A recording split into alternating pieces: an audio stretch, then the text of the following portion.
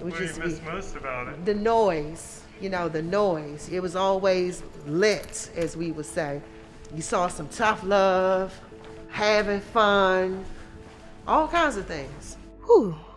In a pandemic teaching has definitely been a challenge. I think that in the beginning when we first started out and we were first told to leave the school, everybody was in a frenzy and no one knew what was going to happen next. I can pretty much say everybody was struggling in the fall. Students and teachers, administrators, everyone. Hey everyone, I just want to show you my virtual setup. Behind me is my computer. And over here is pencils and notebooks. Here is the second screen. Getting 2 screens is a necessity in virtual learning. Snacks, of course. I need my snacks. And what teachers love the most, coffee. And that is about it. In a regular year, we do concentrate on supporting the whole child because we're really grounded in SEL as well as restorative practices. But for this year, it's just making sure that those basic needs are met. We want our families to know that you have a communication access to say, this was going on with me. How can Ballou support me while I'm here at this state? And once we learn your story, we try to figure out how we can work with you through your story to let you be successful. I have an amazing staff. My staff is very resilient and they are professional. Our staff has really put on their virtual boots and also their virtual helmet and has taken the pandemic by storm. So this year was always going to be strange. Moving into my first year of teaching, I didn't really know what to expect. Going virtual has absolutely shattered any kind of expectations I had before. And I was nervous for Mr. Ramirez because I could just see the fear in him. I was just like, oh my, is he gonna last? But I was definitely scared for him. Ms. Scott and I will definitely coach all through that because that is definitely not an easy process. And I think some of you have already started working on what you're gonna say for each slide. So I think we're in a good spot. When the school year first started, I had to pick up technology, learn how to use it, and know when to get to classes and when classes were in. So that was kind of uncomfortable for me, especially because it's virtually. It was also difficult because I couldn't really build relationships with my teacher. I think the biggest thing to solve in virtual learning has been building relationships. And I didn't feel like I was that amazing at it to start. But what I had was, I had the secret weapon. I had Miss Scott in my classroom. I got to see her at work day after day. She's my teacher. I'm her student, and so I've learned a ton from her. Yeah, I graduated at 4 cups this morning. I did 4 cups of coffee. 4 cups? Yeah, I may be in the hospital by the end of the year. We'll see. You turn into a regular teacher. Even though I chose Ballou for sports, I decided to stay here because the teachers, they support you and they really care about you. And I had a lot of family go here. My mother, brothers and sisters, and mostly aunts and uncles. My uncle graduated from Ballou, then me and my cousin. It was an honor when she chose Ballou. They had a commitment day, and we just knew she was this other school, but she shocked us all and chose Ballou. I feel like it would be good for me because, you know, everybody, they already know my family and stuff, so I'm gonna have like a lot of support. But it was definitely a challenge. They always challenge me, and it helped me take on challenges. Now I'm working in a hospital, and I'm studying to get my CNA right now, so. We are a family. Inside of this school, you have people, you have staff members who actually were students here, who built up, went out in the career force and came back, and now they're giving back. That says a lot about the school. That says a lot about a tradition, and I want to be a part of a history, something like that. Beautiful, gorgeous. I've never seen a high school like this. I think I was amazed when I first got here. I thought I was in the wrong spot. It looks like a college campus, and the football field's beautiful. There's a huge swimming pool. It's a great place to work, for sure. And so we get in here, and then this is where we do our temperature check. Can I check your temperature? Yes. Do you have cough? No. Sore throat? Diarrhea? No. Shortness of breath? All right, thank you. Thank you. What do you think of virtual school?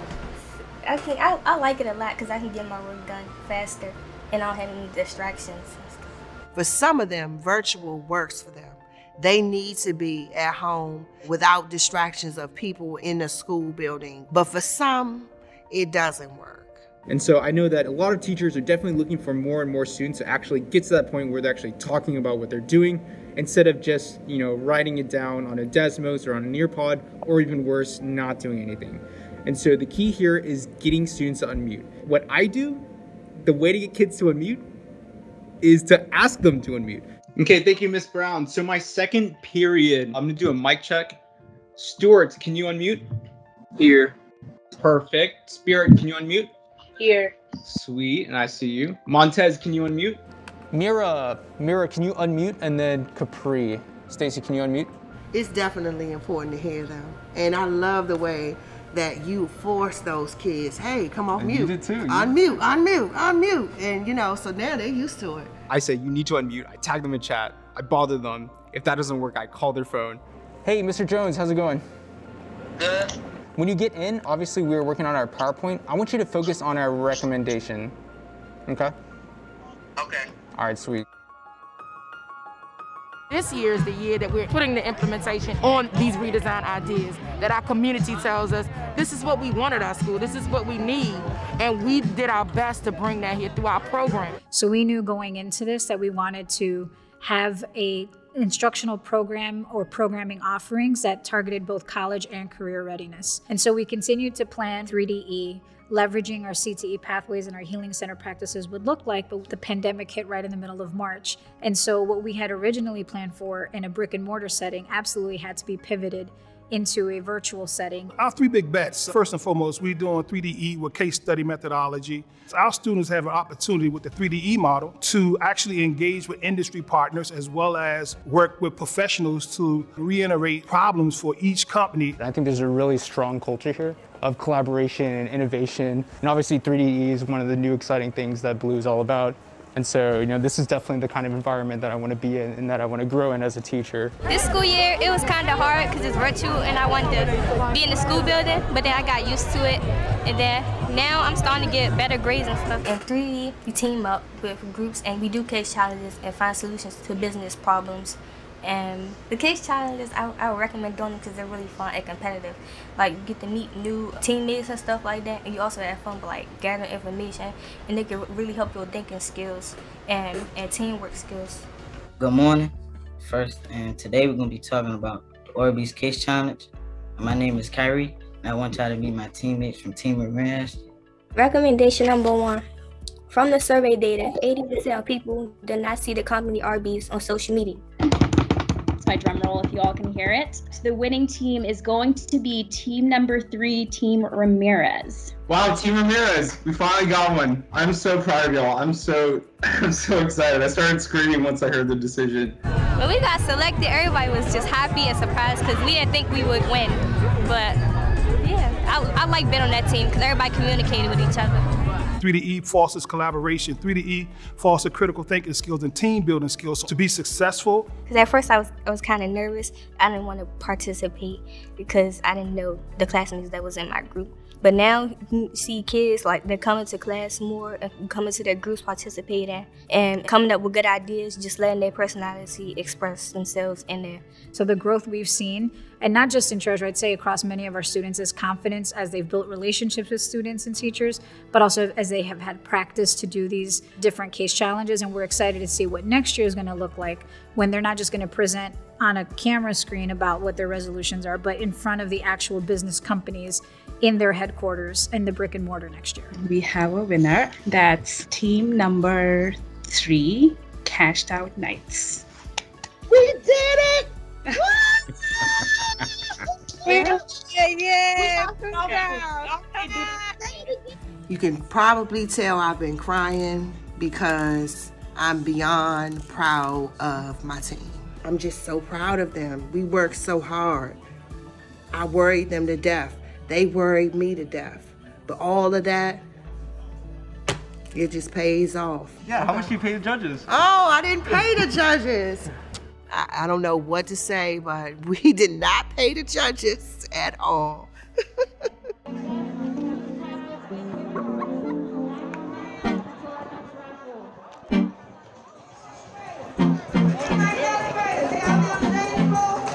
There's an opportunity for them to come out and see their faces and see who they are. They can also engage the teachers and still continue to try to build relationships. That's one of our biggest things here at Ballou.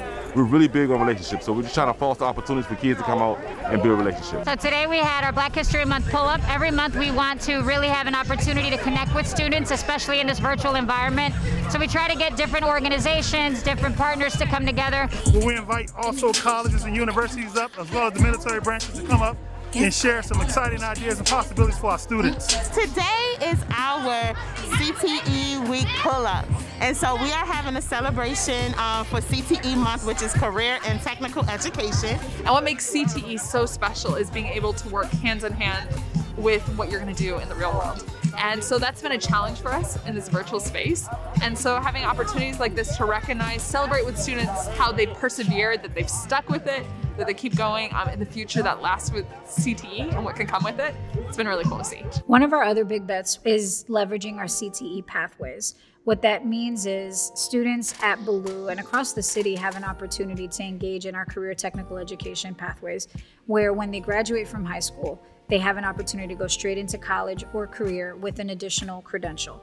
We have 4. We have culinary, we have hospitality, our new computer engineering and IT, and we have automotive. And one of the great things that we have been able to implement this year under the ownership of Ms. Cunningham is Pedagogy Academy, which I definitely think our Pedagogy Academy has helped a brand new teacher who's never taught before. And then virtually trying to figure out what's a great way to engage them still using pedagogy. Our main goal was to make sure that we can get our students certified and that make sure that our teachers are actually teaching what needs to be taught based on what will be on the test and based on what they would need in the future when they go out into the workforce. So that's what Pedagogy Academy was for. It's been really exciting just to see the growth and to see how proud that they were when they were able to get 47 students certified. I'm about to do my hospitality test for certifications. After you log in, you're gonna go to this website right here and get started. All right, Treasure, tell us, what did you just learn? I just got an 87 on my test. She has the top score of all of our hospitality students. Yay. So she just received her certification pin. She will get that in the mail, and it will say that she is guest service gold certified. Amazing. Congratulations, Treasure. Big day for you. Yes, congrats. I am proud for you. I'm so happy for you. What excites me the most is watching students make connections to the real world. Those credentials that students receive that are applicable for them beyond high school, where they're getting paid above minimum wage, where they're having that industry experience, makes learning real. So for Redesign, we are a team. We have 3DE, we have CTE, and we also bring it into our classrooms with our circles, and we just really connect and make it more like a family. One of our specific big bets was creating healing center practices through circle keeping practices.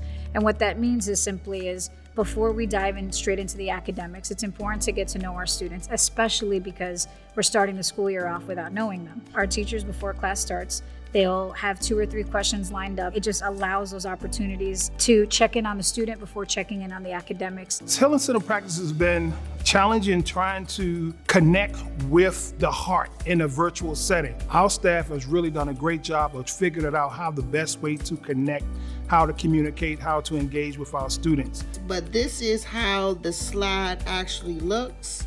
You know, how are you doing? And they're pretty much used to this virtual circle because, again, we do it each and every day. I'm almost certain that I started that class that day with a circle. It was a day when a student had lost her mom the previous day, and she came to class. She shared with the entire class what happened. So not only did she come off camera and come off mute, but then other students started to come off camera and come off mute and to support this student. You know, it broke me down to tears. I think all of us was up there crying. It just showed me how important it is to have this job, because at that moment she needed her support. You know, the kids were definitely supporting her.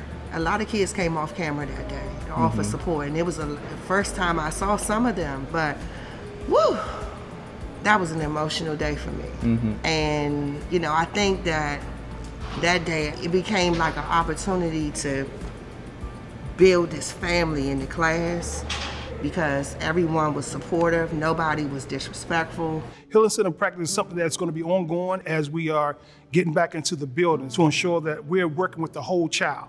And when they leave Ballou, they feel like they felt loved, supported, and also engaged. And I'm so excited that we have come together to create such a beautiful space for learning to take place, for community to come together and work together to make sure our students are successful in life. So I cannot wait to have school fully open again. Looking forward to that. I'm definitely the most proud of the relationships we were able to build with a lot of the students, Ms. Scott and I. So I think Ms. Scott and I were really strategic in how we built out the social aspects of our classrooms. And we had a lot of students by the end of it. And they all promised me that come August 30th, Ms. Scott and I, we're gonna be the first teachers they come see. So I'm very excited to see a lot of them again. See, the funny thing is, like, all these kids, they talk a ton of trash online. And when they come in person, they're all shy. Come on, say something on camera. Look at it, he's gotta act like he's on a phone call. I feel like, teaching in the pandemic has definitely been a learning experience. And if it wasn't for this experience, now I feel like I can teach anything. I kind of miss getting up, preparing to leave for the day, interacting face-to-face with my students. So yeah, I prefer in person because I miss the students that I teach, the students that I used to teach. I really, really do miss them. I think I would choose in person. I kind of had enough of virtual now. I really want to see some of the people that used to go to school with me, and I want to make new friends. I can't make new friends over a computer. I miss this hallway though, definitely. All the noise and, well, I'll get it all back next year.